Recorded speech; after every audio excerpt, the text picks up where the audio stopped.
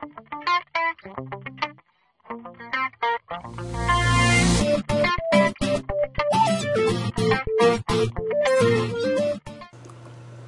series of lectures by Professor George Phillies, based on his text, Elementary Lectures in Statistical Mechanics.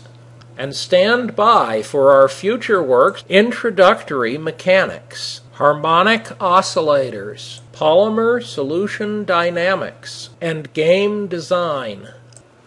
We now start Chapter 1, which treats the relationship between statistical mechanics and other sciences, and the position of statistical mechanics relative in particular to statistical mechanics and to thermodynamics. The basis of our analysis is the thinking of Thomas Kuhn, the great scientific philosopher of the 20th century, in particular his belief that most scientific theories had three basic features. They have explicit assumptions, which we call laws of nature. They have implicit assumptions, which are in fact as fundamental as laws of nature, but for various reasons, often historical, are not called laws of nature. Finally, they have examples, models, assumptions, things that allow you to take the very simple laws of nature, apply them to real physical systems, and get actual physical results.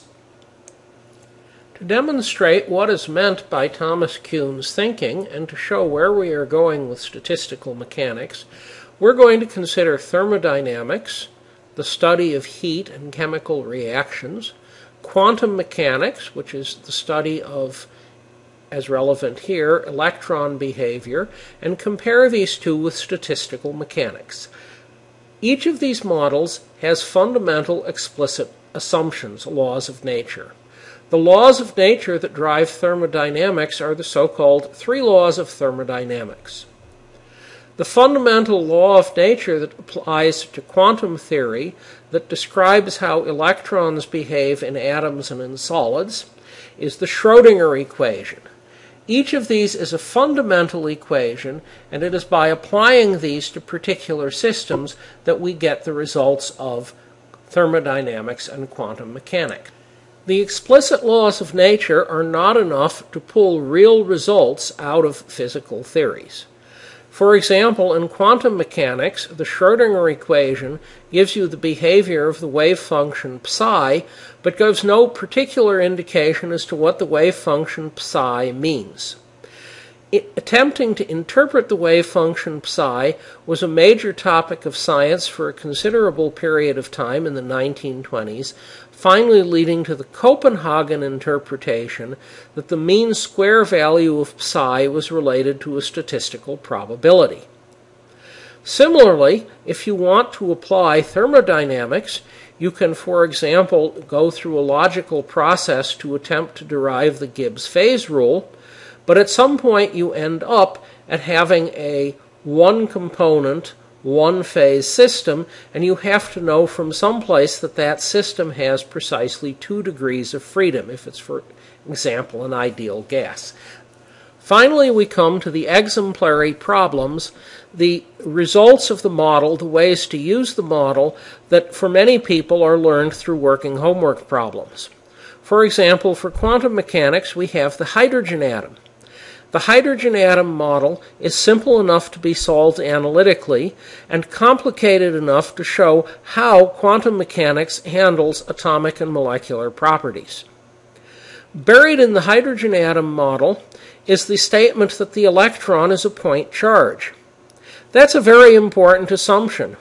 If you instead believed that the electron was a spherical shell of charge, say the size of a grapefruit, and tried to calculate the hydrogen atom spectrum, you'd get some sort of answer, but not the one that you happen to find in the real world. That's why you do homework problems, and that's why you have physical inputs.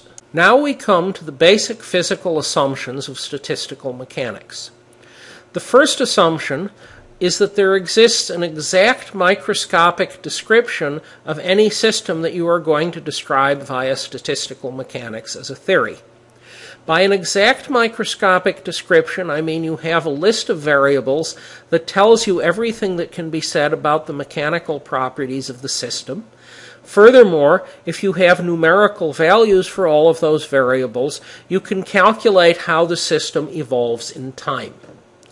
The second assumption of statistical mechanics, which requires some examples to make clear, is that you get from microscopic descriptions to the thermodynamic variables in which one is generally interested by performing averages over the microscopic coordinates of the system. Which averages? That's why we have a considerably longer book than this one chapter. However, the averages in question are weighted averages, and we have just reached the fundamental difference between the Boltzmann and Gibbs formulations of statistical mechanics.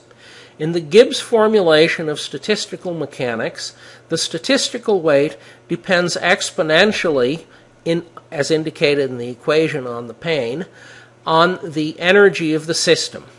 As Gibbs put it, the log of the probability is linear in the energy of the system.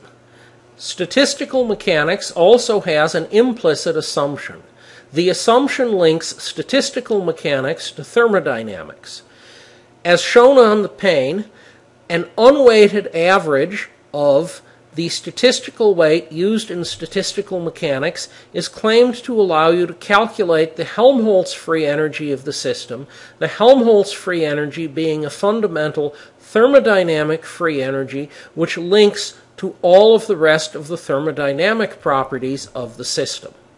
There is no direct proof of this implicit assumption, but Gibbs provides for it in his book an extremely strong plausibility. These assumptions are much more clear after you've worked an example or two. Traditionally, the first example worked is the ideal gas, and that's exactly the example that will be worked in later chapters. Historically, Boltzmann had a much more difficult time than Gibbs did in persuading people to believe his theory. The difficulty that Boltzmann collided with was that European physicists of his period, for the most part, did not believe in the atomic theory of matter. This must have seemed very strange to the organic chemists who were already deducing fairly accurately what the structure of organic compounds are, namely where the atoms were placed with respect to each other. Gibbs faced no such challenge in large part because he worked entirely by himself and did not feel any need to convince anyone in particular that he was right, because he already knew he was right, and particularly when you are trying to learn a topic on your own over the internet, as is supported by these lectures, I strongly urge you not to stop with one book. There are several other excellent books on statistical mechanics. Gibbs' book on statistical mechanics is very hard reading and is usefully read at a later date. However, I would point out McCory's book on statistical mechanics.